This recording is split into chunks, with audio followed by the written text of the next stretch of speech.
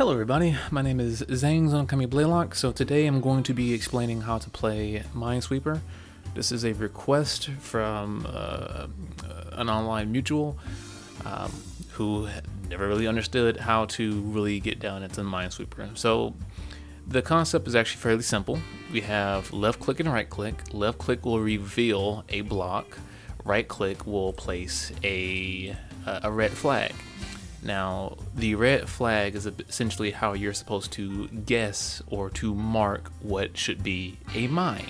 So in Minesweeper, the idea is to sweep through these blocks and avoid blowing up to a mine. So there are a few strategies you could start with to get started. And one is to basically start at the corners, another is to start in the center, but essentially you want to get lucky with your first draw as to have as many spaces collapse with free zones essentially. So if I click the corner here, so it revealed a slew of different spaces, different zones. So now we get into the next aspect of what matters for Minesweeper, and that is the numbers. So the number basically indicates how many bombs that space is surrounded by. So in this case, this space here with the 1 is next to specifically 1 bomb. The 3 here is next to 3 bombs. The 2 here is next to 2 bombs. In terms of what areas are affected, it is a radius or radii of 1. So in this space here with the 1 in it, we're looking at 1, 2, 3, 4, 5, 6, 7, 8, right? And if you realized in this one instance, this one space only has 1 uncovered block. And that means that if you have 1 mine or 1 bomb next to this space, and this space is next to 7 revealed spots, then that spot is a bomb. And so we place down our flag to denote that is a bomb. Cool. So same thing can be said here. So you're probably wondering, okay, so we know this is a bomb, but how are we supposed to identify what other spaces might be, what's safe and what's not? Well, again, we use the same logic that we used to determine that this was a bomb. If this space is next to 1 bomb and this was the only area not revealed, then we know for certain that this spot is a bomb. Evidently as so, if this spot right here for this one is next to 1 bomb and this is the bomb that it's next to, then we know this spot is free. Sweet. So now we basically have to go through this same logic. Now you're probably thinking as well, well, are we sure that this is a bomb? I've explained via the strategies, like the formula or the thought process behind it. But sure, let's undo this flag with the right click. And let's go ahead and terminate our game by clicking what we know to be a bomb just to prove the point, right? So let's do it. And there you are. Now you're probably wondering, okay, so what about the 2s and the 3s here, right? Well, the same thing would have applied, right?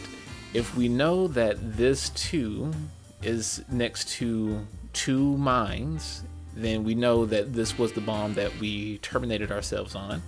Then we could conclude that that would be 1, and then there would be, because again, a radii of 1, so 1, 2, 3, 4, 5, 6, 7, 8, then we would know that one of these 3 was a bomb, all right?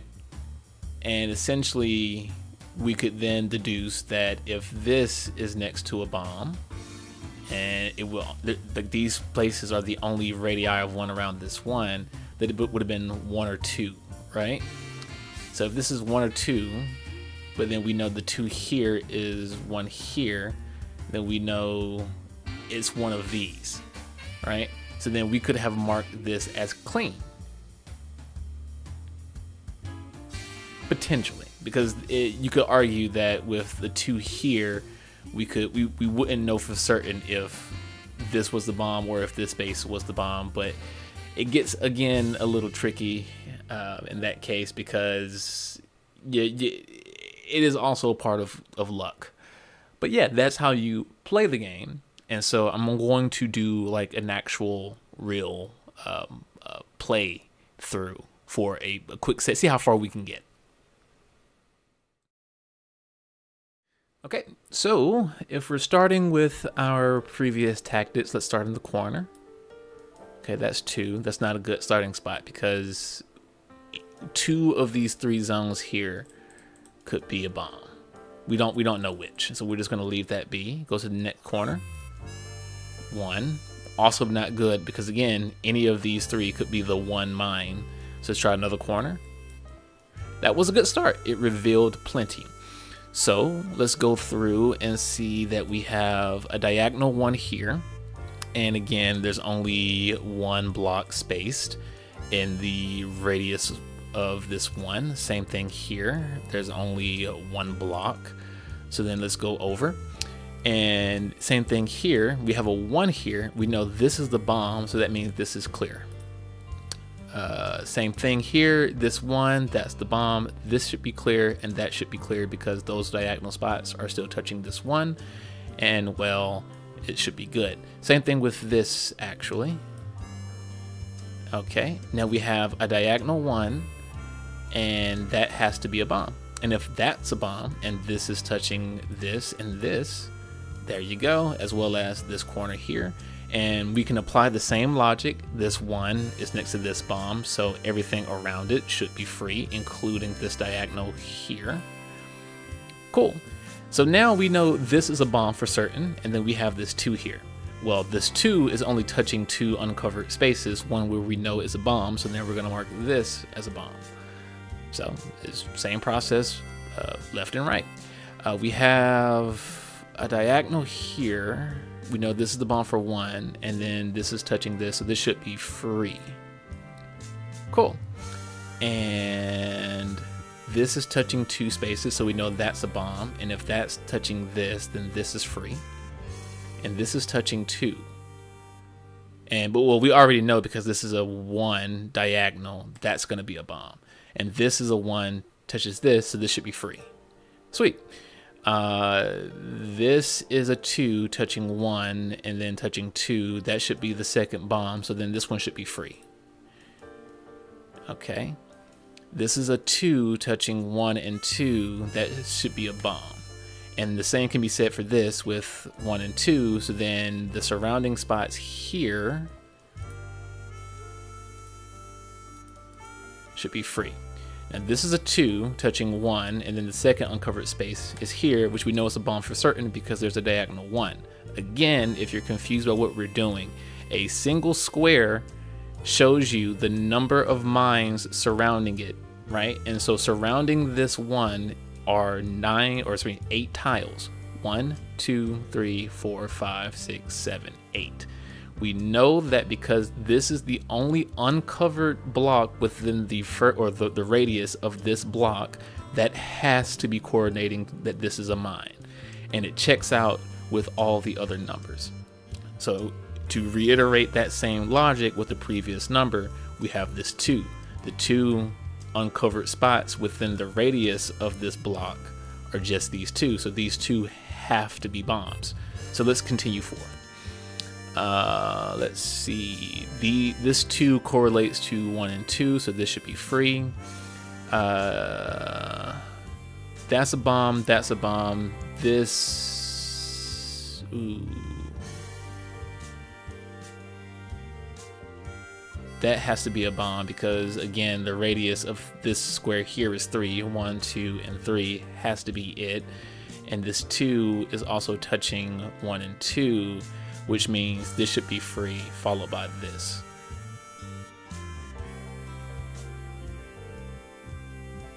So, and let's see here, this is a 5. And so there's 1, 2, 3, 4, 5 blocks here, which means all of these have to be a bomb, because if 5 spaces are blocked and 3 are already free, then we just determined that these 5 blocks have to be the 5 mines that the number is warning us about. And if that's the case, we can come back here and we see 1, 2. That means one of these will be a bomb. And can we easily determine it with the information that we currently have? I don't think so. Yeah, no, we can't.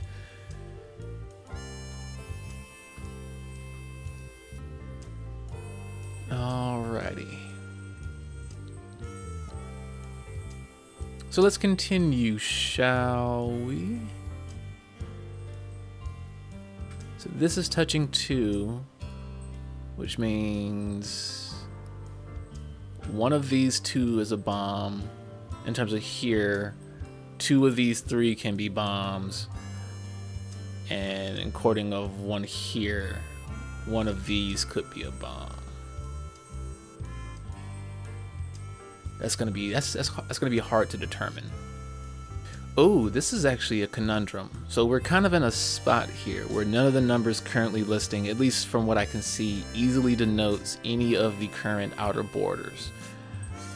Well, let's just see what happens. I'm assuming this should be clear because these are both 2. We know 1 for each, which means that if it was one of these, that would check out for that for both. And the same thing here, but if this was 1, then that checks out, maybe, I don't know. Oh, okay, yeah, so, oh, that's how you play the game though. We're gonna try one more quick round.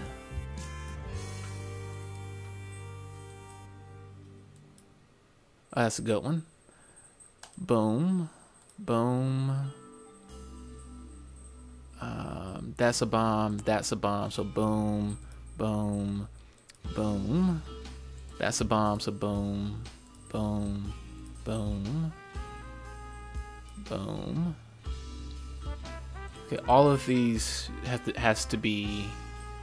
Okay, so because there's a 3 here, that means we know this is a bomb, so then the only 2 spots left to fill this 3 would be those. And if this is a bomb for certain with this, then we know this is a 2, then these 2 correlates to this, which means this should be free and that should be free.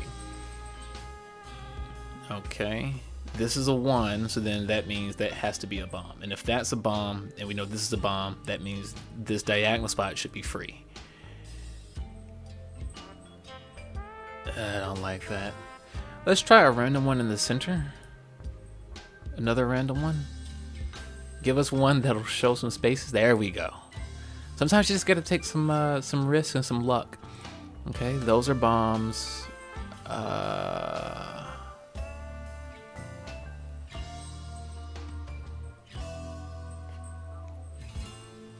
Okay, so if that's a bomb, we know this should be free. If that's one, that has to be free. If this is next to 1, that has to be a bomb. Why are they giving us some very annoying ones? If this is the one, that has to be free. Okay, do another lucky one. That's a bomb. That's a bomb. That's a bomb. That's a bomb. Okay, if that's a bomb, then we know this should be free. That's a bomb. That should be free. If this is a bomb, this should be free. That should be free. That should be free. That's a bomb, and if that's a bomb, that should be free. If this is a bomb, that should be free. Should be free. Should be free. This is a bomb. This should be free. That should be free. That should be free. If this is the one, that should be a bomb. And then if that's a bomb, then this is the bomb because this spot correlates to this 3. Okay.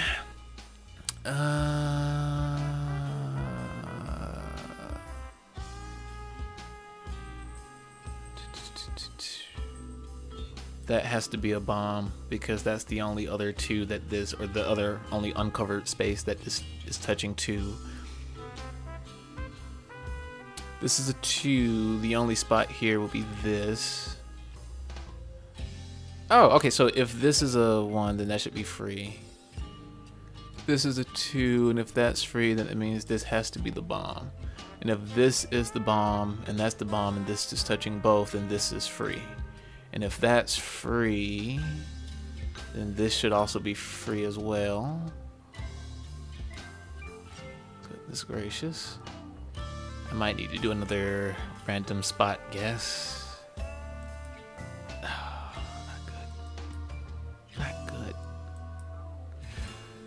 Whew, got lucky. Okay, so we know that's a bomb, and that has to be a bomb because 2, and that's the only 2 there. So if that's the bomb, that's free.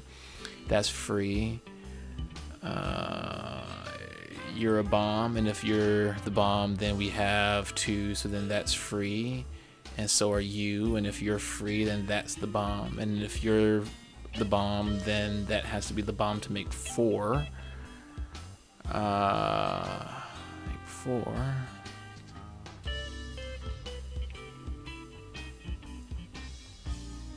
That doesn't solve any of that though, sadly.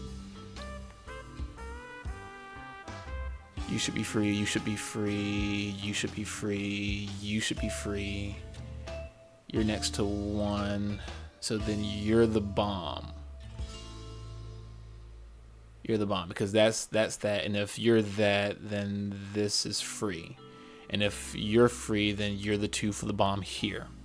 So I think we found all the bombs in this little area, and if that's true, we have 1, 2, so then free and free. Okay, you are a bomb. You are a bomb. 2, 2. If you're the 2, then you should be free. If you are free, then you have to be the bomb. And if you're the bomb, then you're free. You're 1. So that's definitely that. Definitely that. 3. So then you're the bomb. Because that's the only other third uncovered space. You're touching those 3, which means you should be free. If you are free and you're touching 2, oh, that's an easy one. You're a bomb. Okay, let's make another random guess. Another random guess. Oh, random. Ah. Okay, so we did determine every single mine correctly, which is good. I'm trying to figure out, was there any way to know some of the other spots? But yeah, that's generally how you play the game.